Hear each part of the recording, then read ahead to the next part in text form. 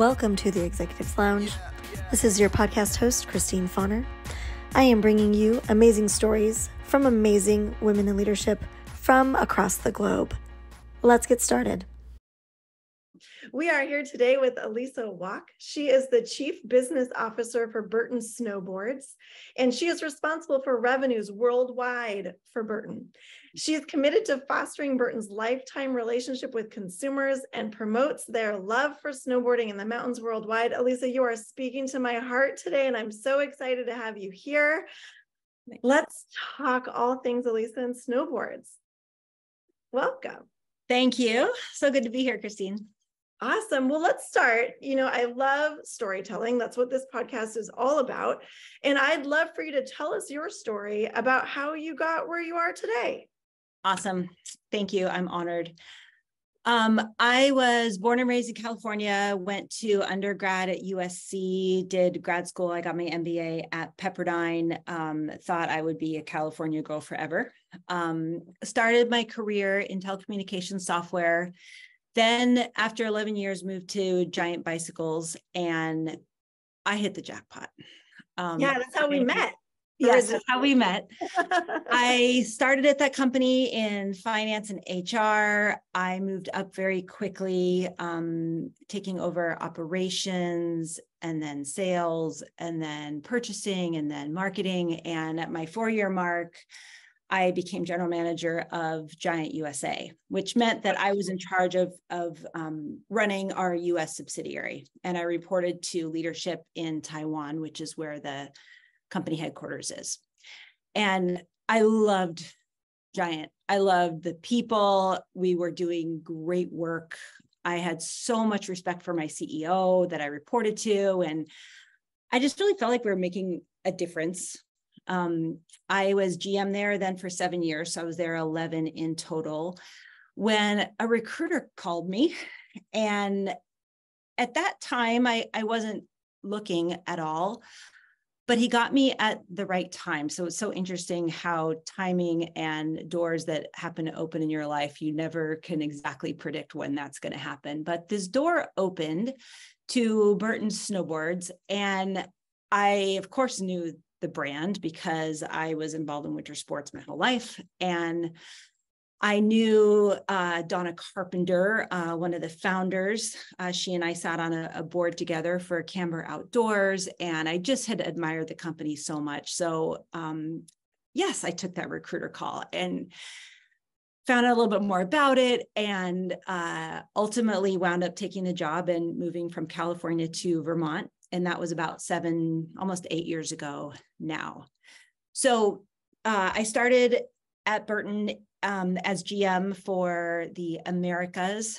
After a few years of doing that, we did a lot of transitions to really establish the Americas as a region.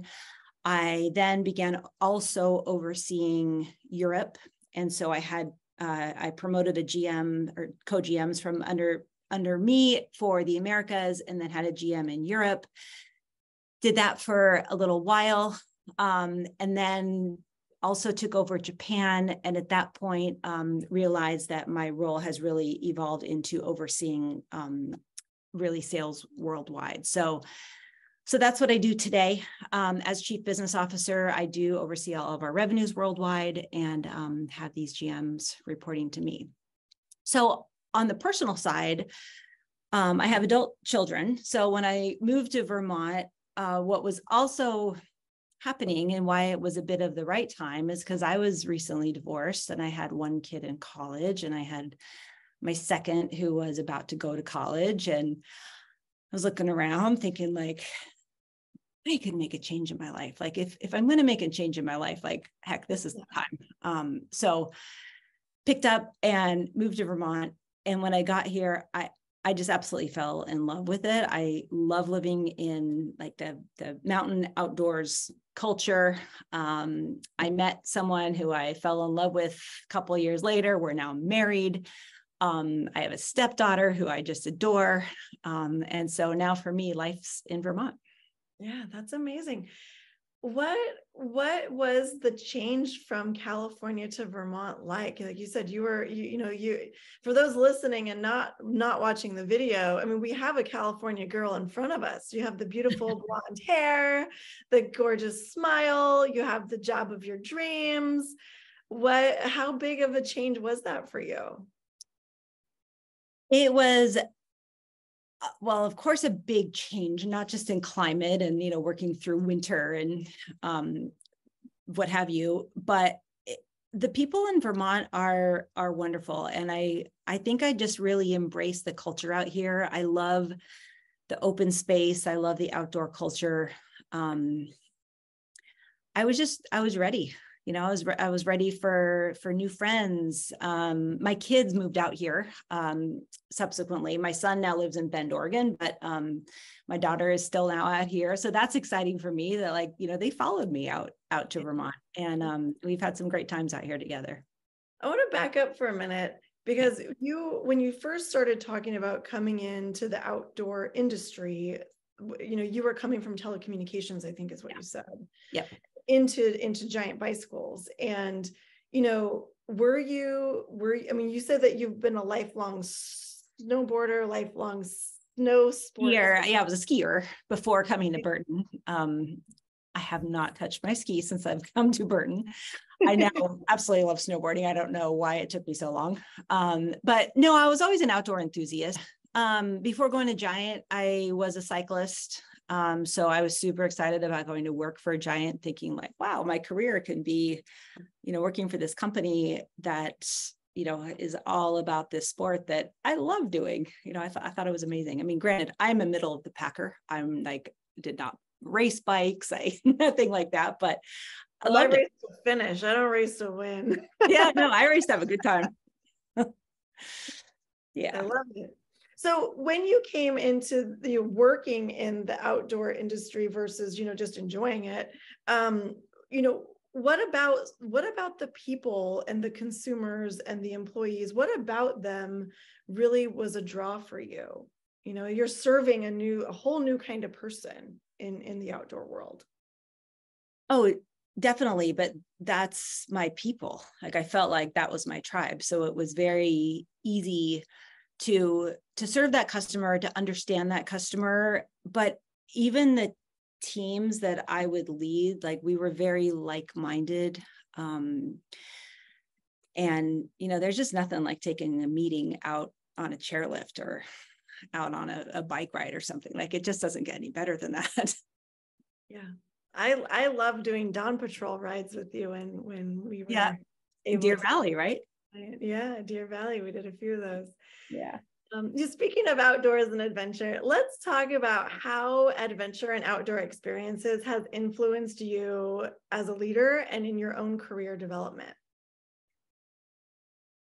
Awesome question, because they have both for sure enhanced my career. So I'd say adventure for me has largely been wrapped around travel, which just that in itself has instilled a lot.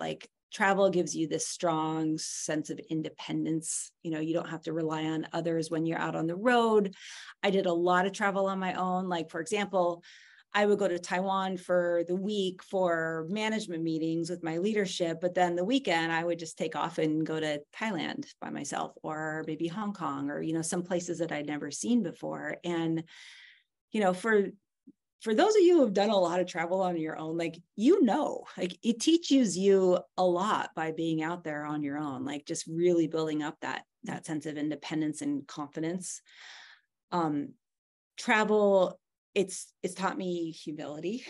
Maybe it's a bit cliche, but it's a very big world out there with so many different cultures and thoughts and ways of behaving. And being in these different cultures, it just gets you away from any sense of narrow-mindedness. You realize how small you are and how big the world is, and how you're not always right. Your perspective is one perspective, and there's a lot of different thoughts out there. And I mean, from a true career perspective, though, travel. I mean, I'm in an international role overseeing global business. Like, I can't imagine that I would have been nearly as successful in my job or as effective in my job if I wasn't well-traveled and hadn't learned so much from these other cultures as well. You mentioned outdoor experiences though, and for me, that manifested a lot in athletic pursuits. And I say athletic again, being a middle of the packer. But to me, every year I would have some wild idea of an event or a trip or some kind of goal that pushes me physically. Like literally, I write it on a board. So like my 40th birthday, I didn't have a party. I ran a marathon. My 50th birthday, I actually did a Spartan race with my family. Last year, I did a 50-mile mountain bike ride with my husband, and I'm talking 50 miles of Vermont single track. So not easy, really hard. Like that was it was not easy. Like that was, I had to dig very, very deep. But each one of these, like whatever my yearly thing is going to be, I mean, every one of them, I'm intimidated by. I'm super intimidated. Well, you're challenging yourself to really come out of your comfort zone and do something that's hard. And it might be something that you love to do, right? Like that type 2 fun is like, oh, I love to mountain bike, but doing it for 50 miles sure sounds hard. Right. But I mean, you're absolutely right. Like getting out of your comfort zone on a regular basis, like that's what you need as an executive in a leadership role. Like you're often in uncharted territory. You know, you can't quit on your team. Like you're their leader. Like they need you to have that grit and that endurance and, you know, have your eye on like the end game. So I think it's just taught me a lot, like truly it's built up my mental game.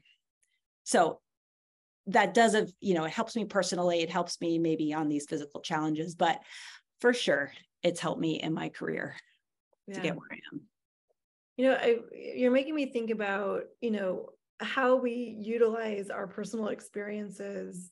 You know, I always say that we're a sum of our experiences, right? That we are who we are based on the experiences that we have. And so I'm wondering, you know, as you've had all of these really unique experiences and you've brought those into your own portfolio, if you will, you know, how would you describe your leadership to your team that you currently have, let's say, based on some of the stuff that you've learned about yourself over the years in these adventures? I am, again, I don't win races. I love the middle of the pack. And I love being part of like encouraging people to achieve their goals. So that's more on like the personal side of it. And then on the business side, like I'm a super big believer in like the inverted org chart where my role is to serve, you know, for me, it's primarily serving my general managers, because if they're not successful running their business units, like who am I? Like I'm not successful if they're not successful. And then my boss, the CEO, you know, maybe some people think like, oh, you serve your boss. Like, well, not really. I serve my GMs, because to make my CEO successful, I've got to be good at really helping them to optimize and really just be as, you know, do the best work that they can possibly do. So I think what it kind of circles back to what you're asking, I really think that I'm a people person. I would think, you know, what some people ask me a lot is like, what are your leadership strengths? And I'd say the answer to that is building up teams to really achieve like more than they could have imagined. You know, when we first talked about having you on this podcast, we talked about your tenacity and courage to get where you are. I don't know if you remember saying that, but you had talked about it, the tenacity and the courage it takes to be a leader. Yeah. In difficult, uncomfortable situations, to help global business grow and be successful, to help your teams make that happen. we also talked about your contribution and influence that you've had as a woman leader in a really male dominated industry, the outdoor sports industry. How do you think that courage and tenacity served you to kind of help you feel a sense of belonging in that space, or a sense of belonging in your leadership? When it comes to really having that sense of like belonging or like confidence in my role, that when you have the tenacity, you don't get bothered by the little stuff, because like your eye again is on the end game, and how do you get to that end game? And there's going to be ups and downs along the way. And I would say that earlier in my career, those ups and downs were so traumatic. Like, I would just get so upset, and you carry the stress, and what can I do? And what did I do? And it must be me. And maybe it's just years under my belt. But I would say that the tenacity that has been built up is like, that stuff just, I wouldn't say it always rolls off my back. Of course, I'm not immune to the negative comments or something like that, or even just someone, saying something that's unkind. But I bring on disagreement at this point in my career too, because I feel like I don't have all the answers. I know I don't have all the answers. And sometimes that healthy conflict is like the best thing the organization needs, or maybe it's the best thing that the team needs. But a lot of times you just have to let the little stuff go, so that you're really keeping your eye on where you're going. What do you think is your biggest challenge or roadblock right now, in terms of tough stuff at work? I would say really the biggest challenge is having too much that we want to do and not enough time to do it. So when maybe priorities differ between, different team members or some of my colleagues, I mean, of course, that's going to, cause tension. But yeah, time is just way too scarce in life. There is way too many things that can be done that I wish we could do. So many initiatives to really move the company forward, and you just, you can't do it all. And so, a lot of times that does, cause tension when you don't really mean to. Yeah. I love that you were talking about how conflict is good. When I say 85% of employees experience conflict, some of that conflict could be good, right? Yeah. And when we talk about time, we have this finite amount of time. And so, figuring out how to prioritize, I think, would be always the tough part when you have these ambitious goals. Yep. Yeah. Yeah. I think in the role that I have also, my job is very wide. It's very, very broad. And I do work with a lot of people that their job is more narrow and deep. And so balancing that out, I just have to be really mindful of it, that I'm just going to skim the surface, and not everybody is going to understand that. They're going to, want me down in the weeds, and I have to fight myself to not get there, because sometimes I want to. Maybe it's human nature. Yeah, I really have to constantly remind myself of my place, and that I am here to support them and really serve these general managers and like absolutely knock it out of the park. You've had a really established career now, and we talked about 40th birthdays and 50th birthdays and hitting these milestones in your personal and professional world. What is something that you have learned or that you've experienced, or what is just something that you will continue doing no matter what? I would say on the professional side, I will continue going into uncharted territory. And I can't even define exactly what that is, because it's uncharted, but I do find maybe it's every 1 year, maybe it's every 3 years. And then maybe it's on the smaller level, it's every 2 months. There is a new path. I'm very curious, and so I'm going to keep my curiosity going and keep broadening out what I do. Very opposite from that, on more the personal side of my life. I mean, I will 100% forever be involved in like my kids' lives and now their spouses too. I mean, they're my heart. And without that, like I got nothing to give to a professional if my cup's not full, first, if you will. And they just bring me so much joy and inspiration and laughter. They're adults now, and at least in my family, as they've grown up, my relationship with them as adults it's really amazing, and they're my best friends. So it's not about parenting them anymore. I mean, I did my best. It's done. But now it's about being an example and, sharing advice and literally like learning new things together. And now kind of helping out them in their careers. Not that I can help them. Like they've got to make their mistakes, and they've got to, crash into walls and things like that, like we all did. But I can be there as a sounding board and thought partner, and help them with ideas and things like that.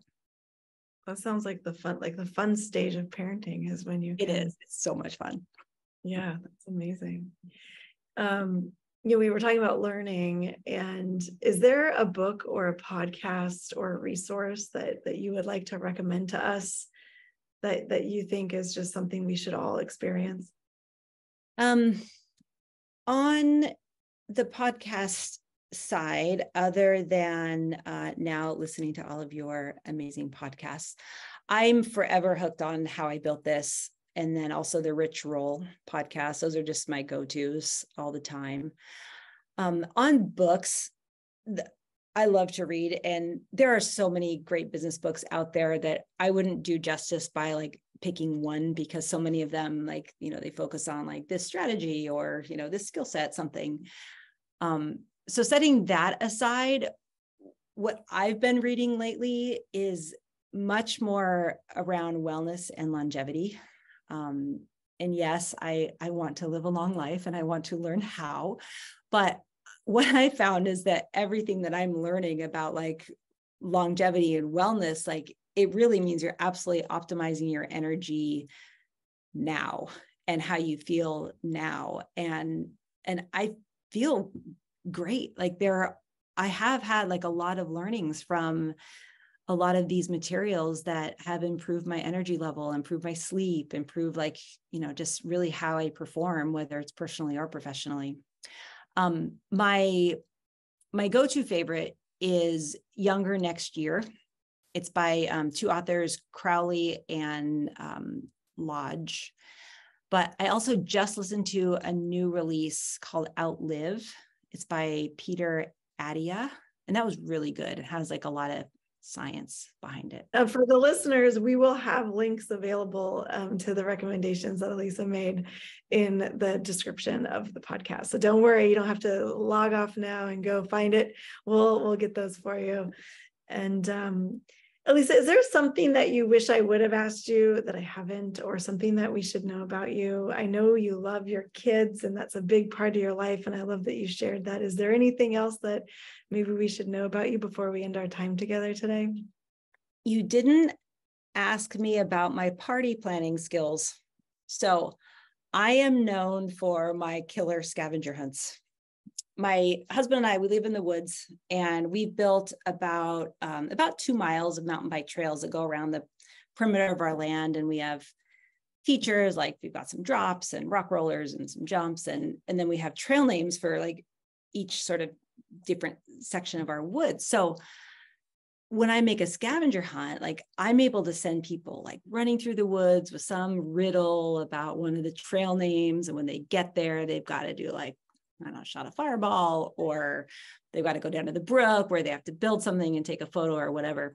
My most epic one I created with my assistant, there was 60 people, which included all of Burton's regional leadership and like 20 of our professional athletes. So these are people like hucking out of half pipes and jumping off of insane cliffs into like huge powder, for a living. So the intensity level was just through the roof. And I some competition and send them like on all these little scavenger hunt things. And they probably ran at least 3 miles.